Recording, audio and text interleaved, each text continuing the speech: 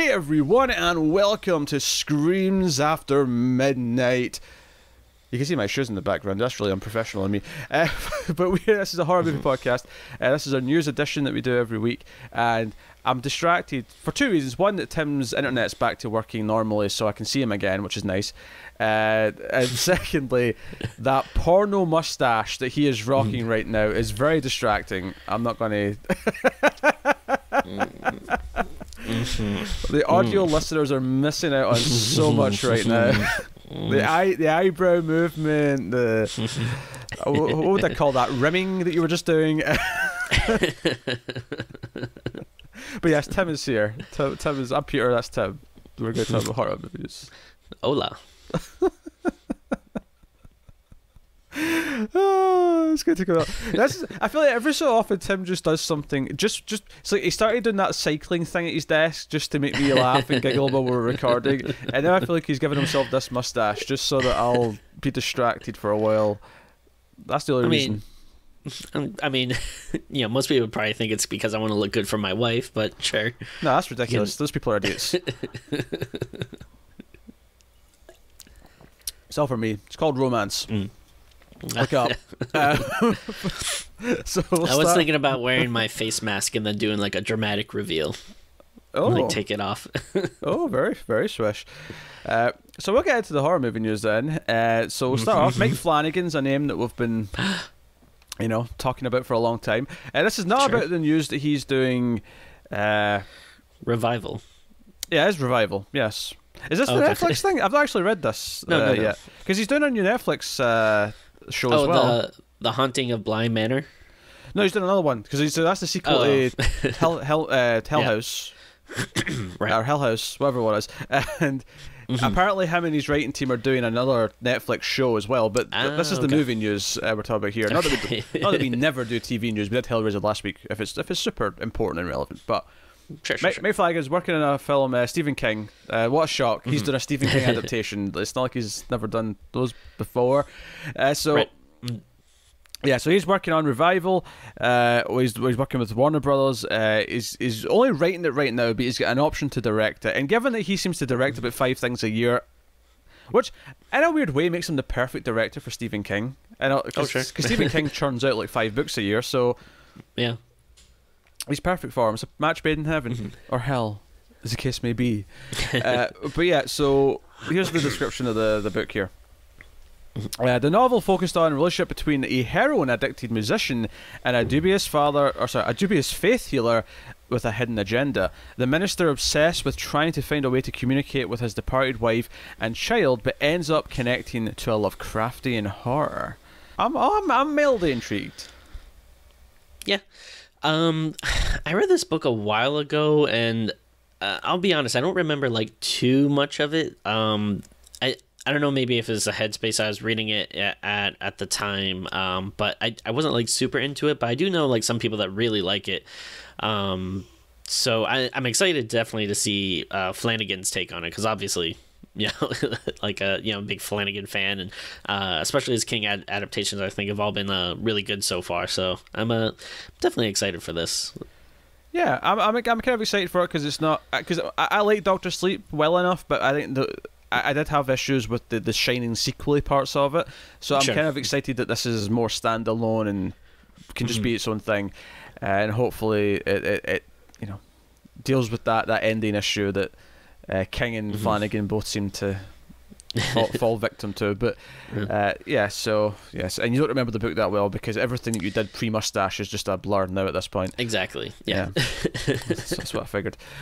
We'll move on then to Elizabeth Moss, who apparently wants to be a Scream Queen because after Invisible Man, she's got keeping her toes dipped in the horror world. So Neon has acquired the rights to Josephine Decker's Shirley. It had its premiere at Sundance. So we talked about a few of these movies last week. So Sundance movies have been picked up by various distributors. But they're going to release this everywhere on June 5th, 2020. So, pretty soon. So Elizabeth Moss stars as Shirley Jackson, the influential writer who wrote the classic ghost story The Haunting of Hill House. Speaking of...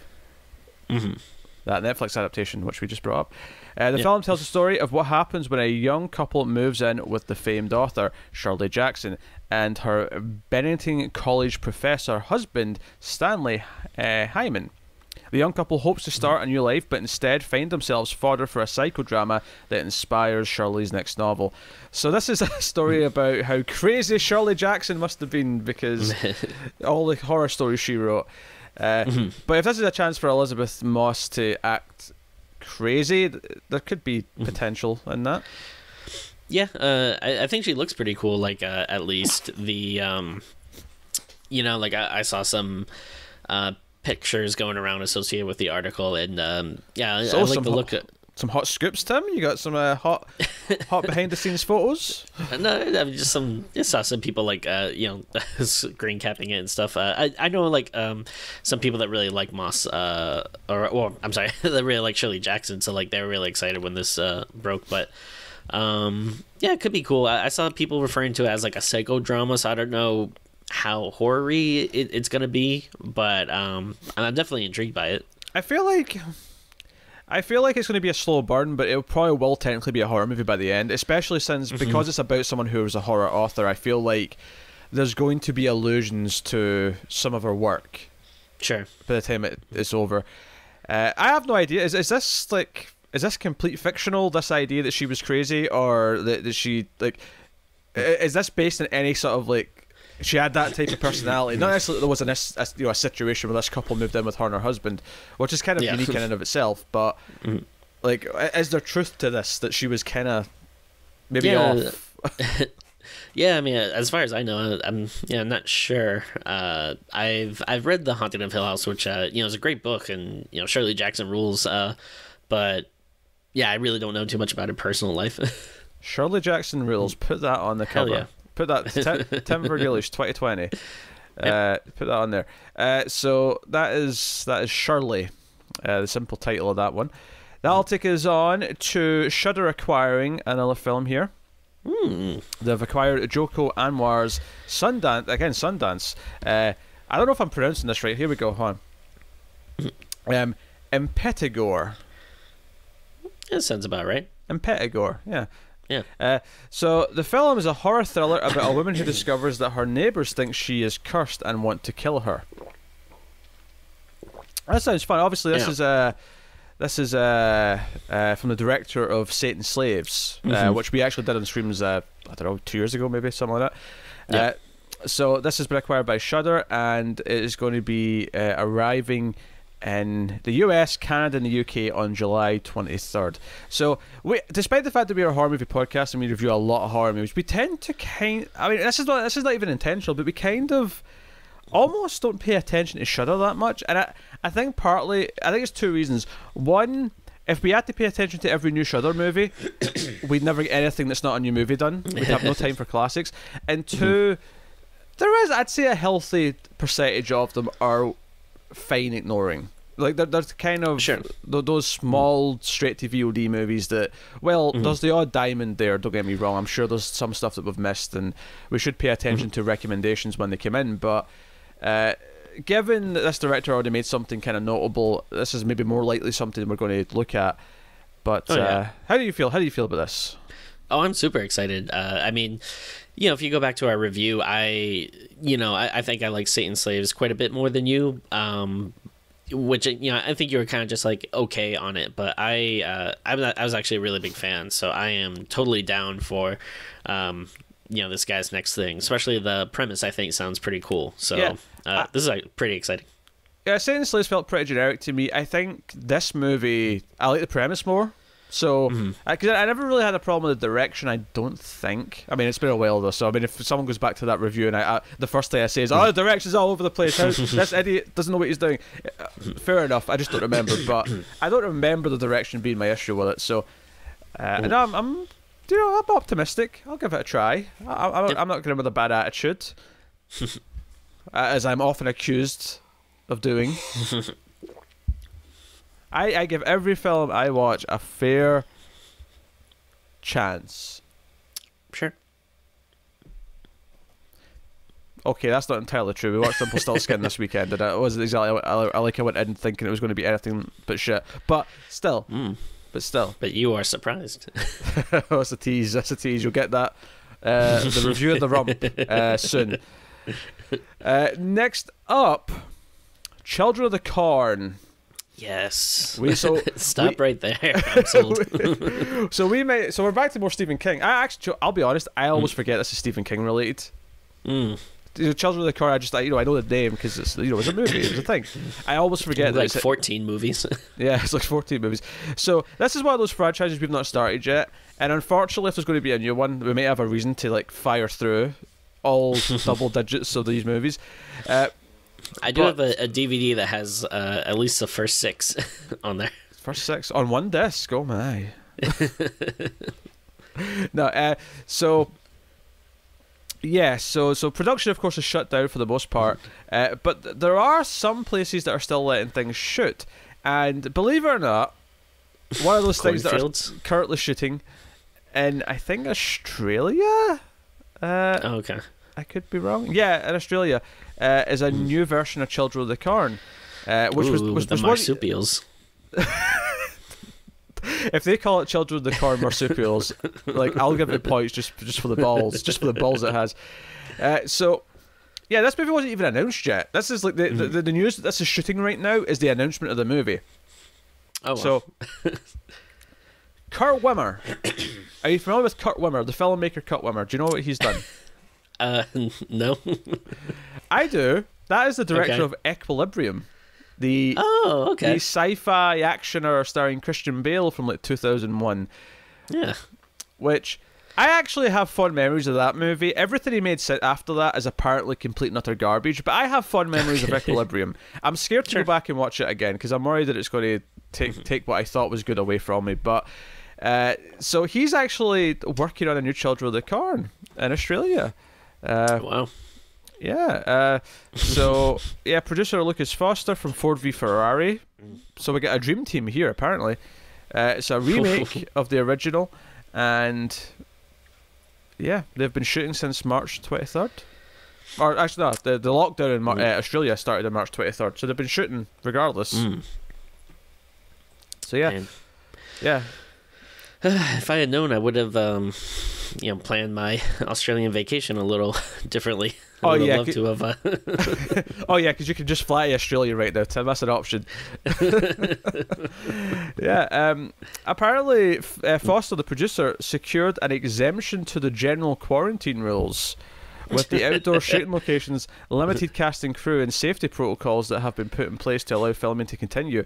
Because the next Children of the Corn remake is the movie that's so important that it had to keep shooting right now. Well, I mean, I'd love to take a look at that script if it's that good that they're willing to risk everyone's life on set. I can't wait till we can watch this. It's just so I can sit and crack jokes about how they risked their lives to make this movie. Everyone on set was risking their life. Holy shit, hold on a minute. The last Children of the Corn movie came out in 2018? What the hell? Yeah. Children of the Corn Runaway? You even know the name. What is wrong with you?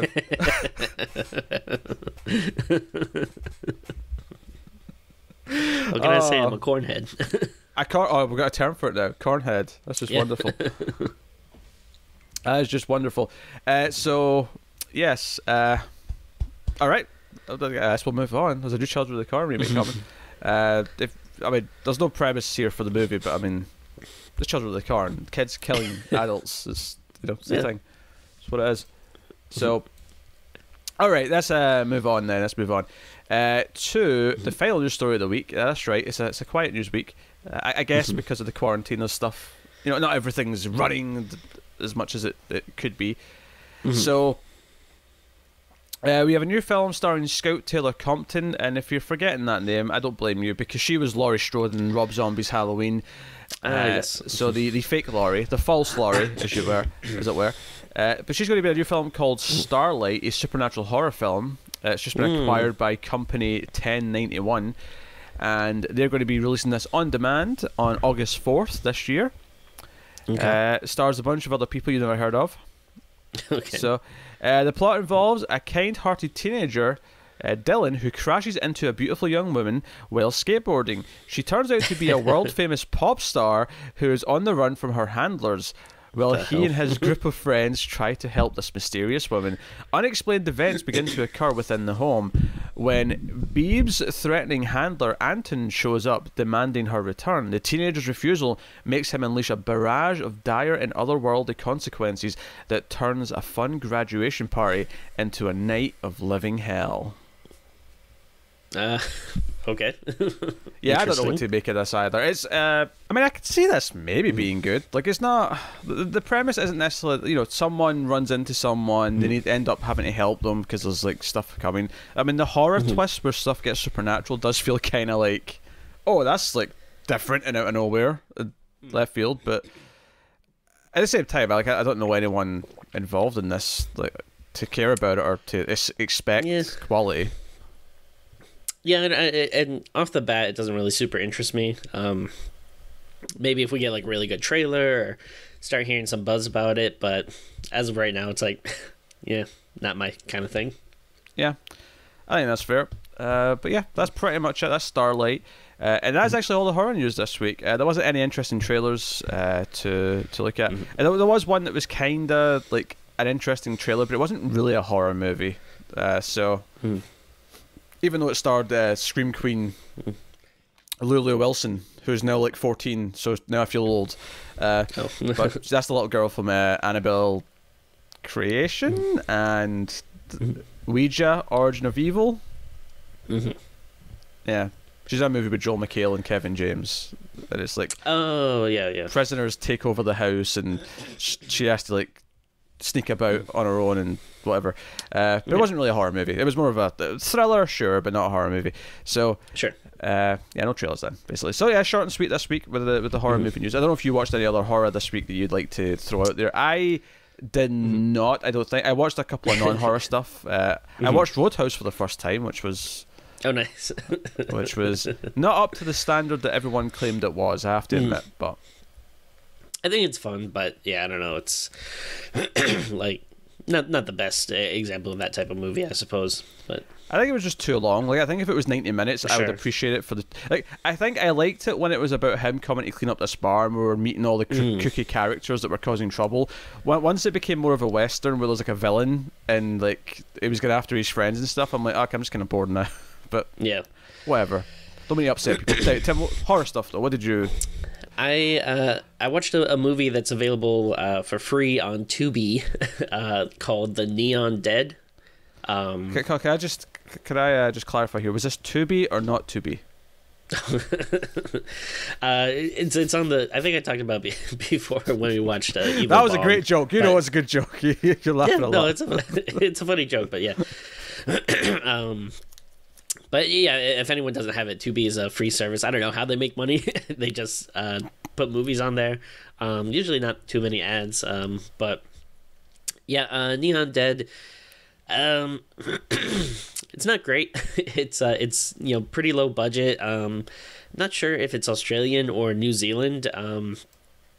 But it people seem to have those kind of accents in it. Mate. Yeah. But it's like a typical zombie movie, but the zombies kind of all have this like neon glow in the dark makeup, so it kind of looks cool, but it doesn't really... The story's not that great, and you kind of appreciate it on like a cheesy level, but I wouldn't say it's necessarily anything great. The other thing I did, or that that I've been watching or starting to watch, which isn't necessarily horror, I guess. I mean, it depends. I think if you talk to some people, they would put this up as horror, but it depends on I guess what your perception is. But I started watching the Hannibal TV show. And we're about maybe a couple episodes into the second season. I've always heard it's great, and I think I tried watching it a few times and just not because of the show, but would just like fall off for whatever reasons. And obviously, since we have nothing but time now, Yeah, I've been catching up on it, and I've actually been enjoying it quite a bit. This watch through, some really cool like inventive serial killer stuff, and like a lot of really good gore, especially surprising for the fact that this was like a network TV show that was like on like a weekday or whatever. If you like horror that's kind of serial killer crime focused, it's a really good show. Yeah, I have to admit I'm kind of in the minority here because I don't like Hannibal TV show that much. I thought it was just okay, and I hated the third season. But we'll see. We'll see. Not to put your expectations low for season 2. You might like it. You might love it. But I think I've heard not so much. Yeah, people say that. The later seasons aren't as good. I forget if it's 3 or 4 seasons. Is the last one? Yeah, 3. Oh, okay. Got you for 3 seasons of playtime. But I'm having fun with it, at least for now. Yeah, that's cool. But yeah, there you go. So that's pretty much the horror news this week. Short and sweet, but hopefully there'll be some more stuff to talk about next week. So thank you very much for joining us. You can let us know what you think of other stories that popped up today. You can, of course, get us on the Twitters at Screams Midnight. You can support us on Patreon at patreon.com/MailFuzzTV and get some bonuses for your troubles. And of course, it's always appreciated if you do give us a like and a comment and a subscribe and all those usual YouTube things. But that is us. So thank you once again for watching or listening. We always appreciate it. Keep watching scary movies, guys, and we will see you next time.